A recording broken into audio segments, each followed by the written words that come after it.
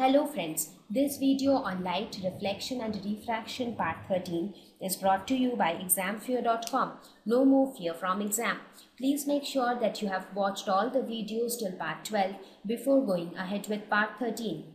So refraction of light is another beautiful phenomenon of light. We will see what happens in case of refraction of light in the next few slides. So let us now look at what is refraction of light. Till now we spoke about the reflection of light, which meant the bending or the bouncing back of light when it strikes a boundary between two media. So what is refraction now? It is the bending of light when it passes from one medium to another. So that means there is no bouncing back now. It says that light will pass from one medium to another, but the ray of light, instead of going straight, it will bend a little. So that is known as refraction of light.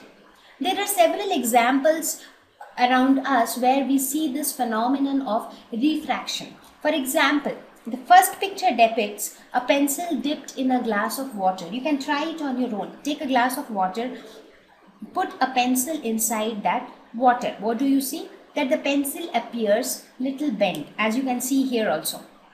Right? Why does this happen? The pencil is not at all bent, right? It is a straight pencil. But due to the refraction of light, because here light rays are entering from one medium to another. One medium is air, the other medium is water. So when it enters from one medium to another, light rays bend. Now due to this bending of the light rays, the object appears little different than what it is actually. Similarly, if you look at this aquarium, you see that there is a fish which is visible in a different way. I mean, you see the actual position and the apparent position. I mean, the position where the fish actually is and the position where you are viewing the fish are different. That is again due to the phenomenon of refraction, because here also two medium are involved, air and water. Similarly, the rainbow which you see in the sky is also a result of refraction of light. Mostly you would have seen that a rainbow is observed after a rain. I mean, after rainfall, when one part of the sky is little sunny, whereas the other part is little cloudy, you generally see a rainbow. So this rainbow is also formed as a result of refraction. So we will discuss about the formation of rainbow in detail in one of the later slides. So for now, let us try to focus on the phenomenon of refraction. What actually happens in refraction? Now, similar to reflection, there are two laws of refraction as well, which has to be universally followed wherever refraction takes place. Now, in case of refraction, again, we have some of the terminologies. That is the incident ray, the ray which falls on the surface between the two media. In this case, let us suppose this is medium 1, this is medium 2. This is my incident ray and this is my refracted ray. Right? Because here if you see, the incident ray should have gone like this, but instead of that it gets slightly bent. So this becomes your refracted ray, and this normal is again the same thing, that is perpendicular to the surface. So the first law says that incident ray, refracted ray and normal to the interface at the point of incidence all lie on the same plane. So it is similar to the law of reflection, which says that the incident ray, reflected ray and normal should lie on the same plane. So this also says the same thing. The second law says that the ratio of sine of angle of incidence to sine of angle of refraction is a constant for a specific light of a specific color and for a specific pair of media. That means in this case, this is my angle of incidence, that is the angle which is formed between the incident ray and normal. Similarly, the angle formed between the normal and the refracted ray is known as angle of refraction. So here, theta 1 is angle of incidence and theta 2 is angle of refraction. So the second law says that sine of angle of incidence by sine of angle of refraction is equal to constant. Now, this ratio will remain constant only for a specific pair of media. For example, if this is air and this is water, So the value of sine theta 1 by sine theta 2 will remain same only for this pair. Now if you keep glass instead of water, the value of this ratio will change. So that means this is constant only for a specific light of a specific color. That means for a light of a specific wavelength, because if the color of the light changes, the wavelength also changes. So this is true only for a specific pair of media and for a specific wavelength of light. So this law is often known as the Snell's law. This is often known as the Snell's law. It is named after the scientist Snell. Okay. So now we will introduce a new term that is known as the refractive index. Now, what is refractive index of a medium? So what is this refractive index? Now, as I told that whenever light enters from one medium to another, the ray of light will bend.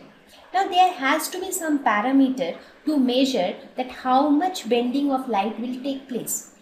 There has to be some factors which will determine that okay, light will bend this much when it moves from this medium to this medium. It will move that much when it moves from this medium to this medium. So there has to be a measure of bending of light.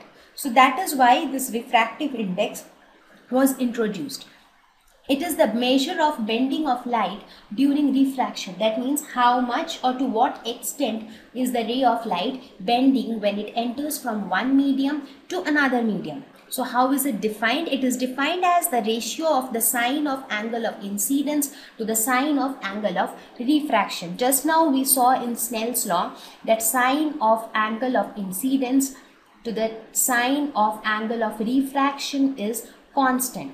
Now this constant is nothing but, this constant is defined as the refractive index. So we define this constant as N21. It is often denoted like this. That means this is refractive index of medium 2 with respect to medium 1. Let us suppose this is medium 1 and this is medium 2. This is the normal to the medium. This is the ray of light. This is I and this is R. So we say that sin I by sin R is equal to N21, that is refractive index of medium 2 with respect to medium 1. So this is how we define refractive index of a medium. It is also defined as the ratio of velocity of light of a given wavelength in empty space to the velocity in a medium. So that means we are comparing the velocity of light in a medium with respect to vacuum. So we also define refractive index of 2 with respect to 1 as c by v, where c is the velocity of light in vacuum and v is the velocity in some medium. Now there is another important relationship, that is refractive index of medium 2 with respect to 1 is equal to 1 divided by refractive index of 1 with respect to 2. So they are reciprocal of each other. Right? Refractive index of 2 with respect to 1 is equal to 1 upon refractive index of 1 with respect to 2. Now, from these definitions of refractive index, we can say that refractive index depends on nature of the medium. That is absolutely correct, because this velocity will depend upon the medium. If it is water, the velocity of light will be different. If it is glass, the velocity of light will again be different. So that means the value of refractive index depends or changes with the change in medium. It is independent of angle of incidence. Right, so nature of the medium is the only thing that governs the value of refractive index. It doesn't matter at what angle of incidence the incident ray falls on the surface between the two media, right? So the only parameter, that means refractive index is a unique for every medium. Every medium has a refractive index of its own. Now depending on the value of the refractive index, we can then judge the bending of light, how much the light will bend. Refractive index is the parameter which will tell us about the optical density of a medium.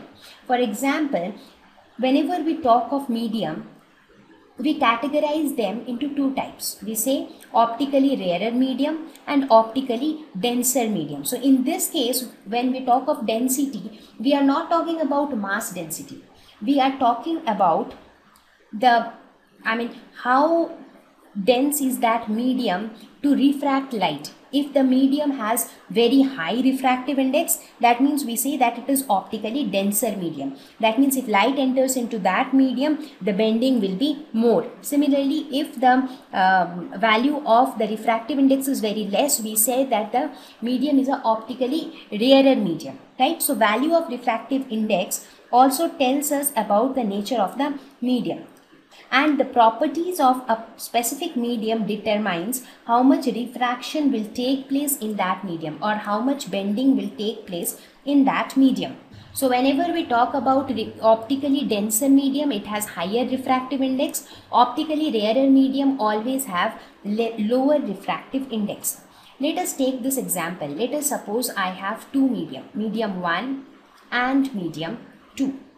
Now let us suppose if I say that N21, what is N21? Refractive index of medium 2 with respect to medium 1. If N21 is greater than 1, what does this mean? This means that refractive index of 2 with respect to 1 is greater than 1. This means that refractive index of 2 by refractive index of 1 is greater than 1, or it means refractive index of 2 is greater than refractive index of 1. This means that medium 2 is a denser medium and medium 1 is a rarer medium. So here denser and rarer means optically denser and optically rarer. Similarly, if we say that N21 is less than 1, this implies that refractive index of 2 is lesser than refractive index of 1. This means that 2 is a rarer medium and 1 is a denser medium. Now please make a note that here optical density is not related to mass density of the medium in any ways. Mass density talks about mass per unit volume. But when I talk about optical density, it means how dense or how much more dense or how much less dense is the medium to bend a ray of light. So if the refractive index is more, it will bend the light more. If the refractive index is less, it will bend the light less. Right? So now you understand the significance of refractive index and why it is called refractive index. It is called refractive index because it is an index which defines the extent of refraction. That is how much refraction will take place. Thank you. Please visit examfear.com to watch free educational videos, try free online tests, get the best quality study materials, study from the best tutors and mentors, and much more. Thank you once again.